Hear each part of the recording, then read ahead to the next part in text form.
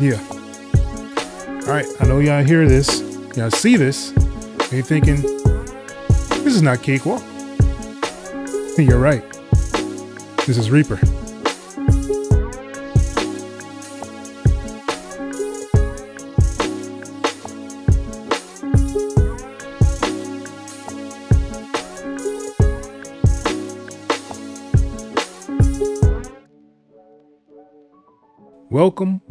Welcome to Learning Reaper. I'm your host, X.E.L.O. Today, what I want to do is actually show you guys how I kind of created like a cakewalk model inside of Reaper that you guys can kind of follow along. I know there's a lot of debates going on right now of what's going on with Cakewalk. Will they be releasing Sonar? Will they be doing the next thing?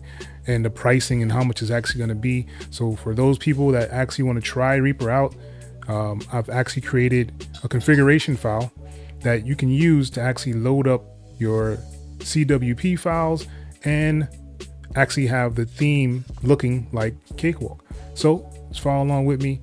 And like I said, that link is below in the description if you do want to do that.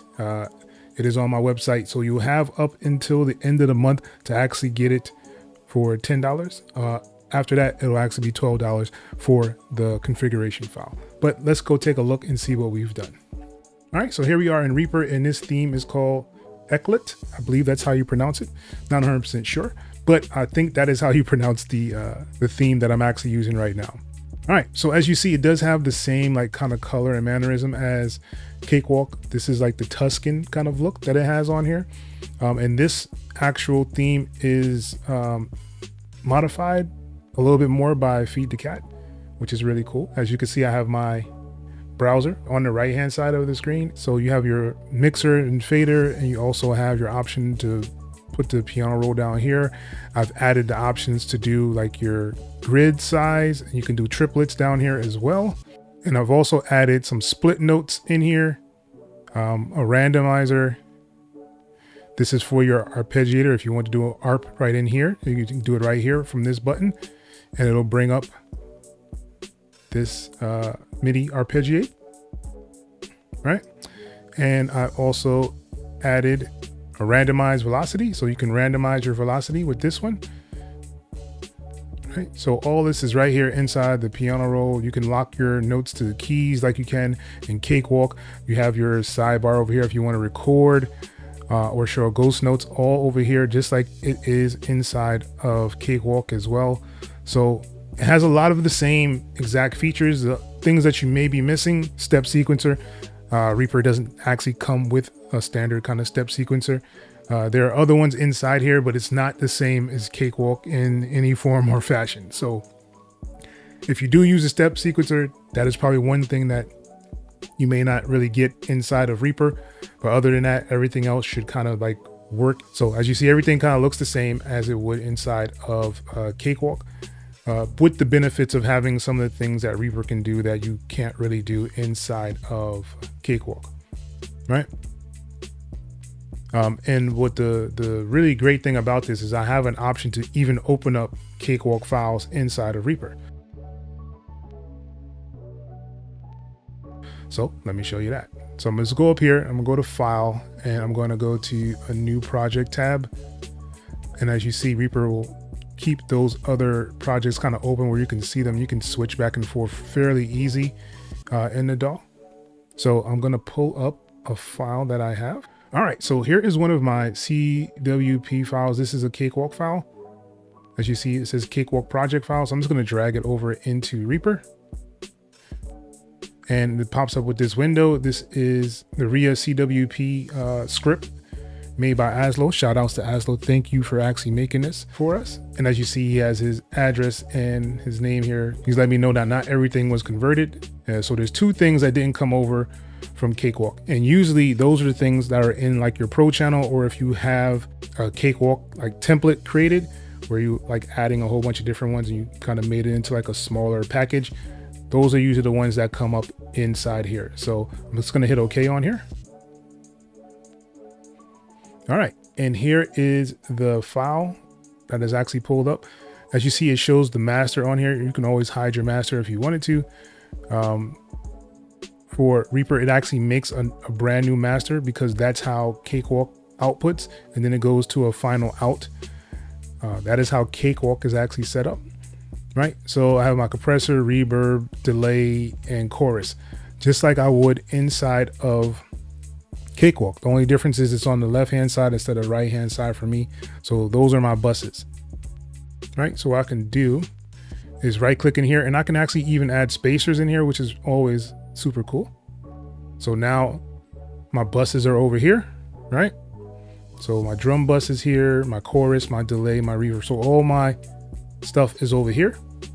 And I have a divider that I can actually put in here, and then you have all the rest of your sound. So I have samples, so it pulls over all the samples that are inside the CWP file. Any kind of one shots, any kind of edits that you've done, it's all going to be inside here, which is really cool. And even if you have MIDI, as you can see, the MIDI will be in here as well.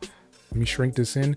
And when you first get into Reaper, you won't actually have the zoom and scroll working exactly like it does inside of Cakewalk. So that's why I created the configuration file, so you guys can actually have the same functionality. Like your zoom will work the same, your alt and the mouse will actually zoom in and out. The control one will go up and down just like it would inside of Cakewalk. So it has that same exact feature inside of Cakewalk, which I implemented over here inside of Reaper as well. All right. So like I said, you have your MIDI, you have all these things going for you in here. So if I play it,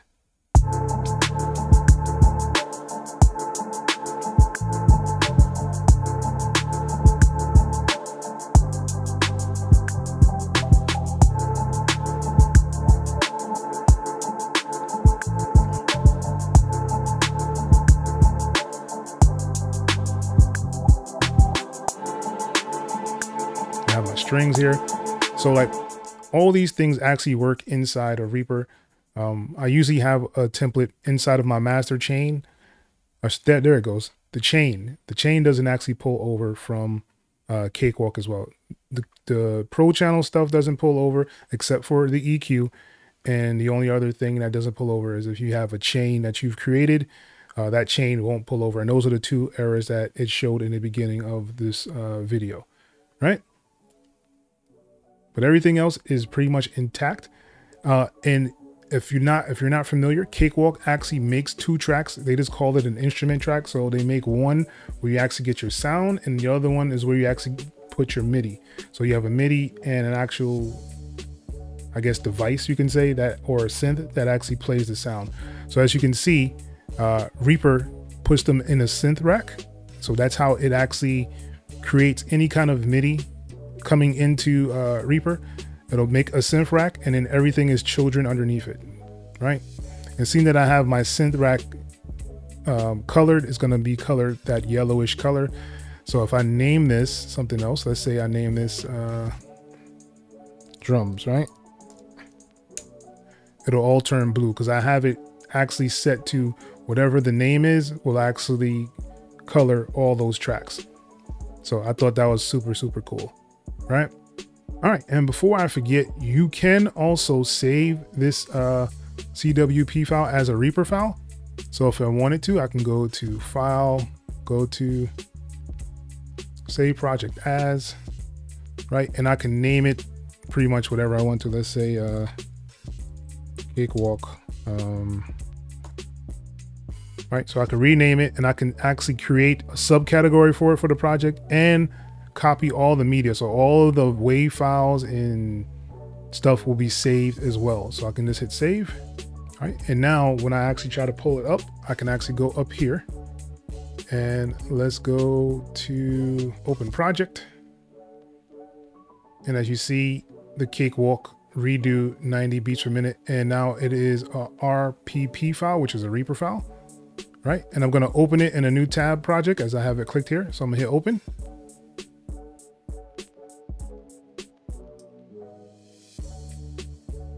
And boom, now I have one set up for Reaper directly, right? So I don't have to pull up the CWP file anymore. I can just go straight into Reaper and pull it up. And I think that's super, super cool. All right. And if you actually do want to learn how to actually do this, I have a video showing you how I set all this up inside of Reaper coming from Cakewalk. So this is just a video I wanted to show you guys on this channel, because my other channel is where I actually put it. I wanted to show you guys though this cool way of actually using Cakewalk inside of Reaper and all the things that I've kind of added in here. So I want to show you a couple more things, like inside of the piano roll for one. So let's say you have your piano roll up here, right? And you wanted to slice like this note here, right? So if you highlight that note,